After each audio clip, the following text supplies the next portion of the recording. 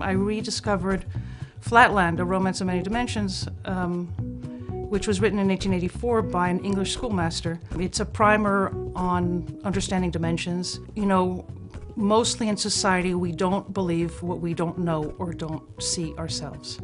And, you know, here you have a beautiful curriculum, in a sense, that marries narrative with scientific fact. That's easy. That would be, well, I'm in an incubator, and the Varick Street Incubator has been fundamental. They provide not only a lot of logistical support for young companies, but a lot of mentorship in different ways. And then the second one is that, you know, New York City has extraordinary schools and institutions, you know, of all kinds.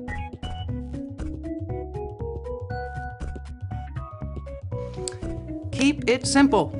For someone who is, I love complex projects, I love complex ideas, but if I want to stay in the human race and truly connect with other people, I have to do a lot of translation.